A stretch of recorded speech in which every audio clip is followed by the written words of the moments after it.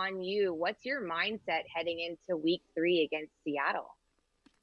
Just put in as much work as I can. I've been putting in a lot of work in the off season, especially with Dak, and I think now it's time to, lock in on the little details and make sure that we're all good on, points and, the looks that we're going to get. And, I've been spending a lot of extra time here, watching film, whether it be in the hot tub, cold tub, watching film, going home, watching more film. I'm just trying to be that Sean Lee bookworm. I'm not here till 10 p.m., but like, I'm trying to learn something from him. So, yeah, I'm just putting the onus on me to, make sure that I'm as prepared as I can be and be out there on Sundays ready to make plays.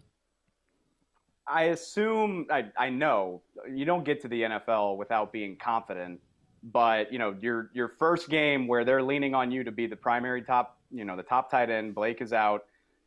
Week 1 probably doesn't go the way you want it to. What does it do for your confidence to respond with a game like that? I mean, not just the 88 yards and the touchdown, but 9 catches on 10 targets. Obviously, Dak looked for you a lot. What does it do for you to put that on tape and know that you can deliver like that? I mean, obviously it's a positive for, self-confidence reasons, but I think, I knew that I was capable of that. And I think that was a good reminder that, a lot of hard work can really pay off. But I think the most important thing is not to relax. So I think I've taken the same approach this week. I've been in getting more jugs, getting, like I said, more film, and just trying to get ready to do it again.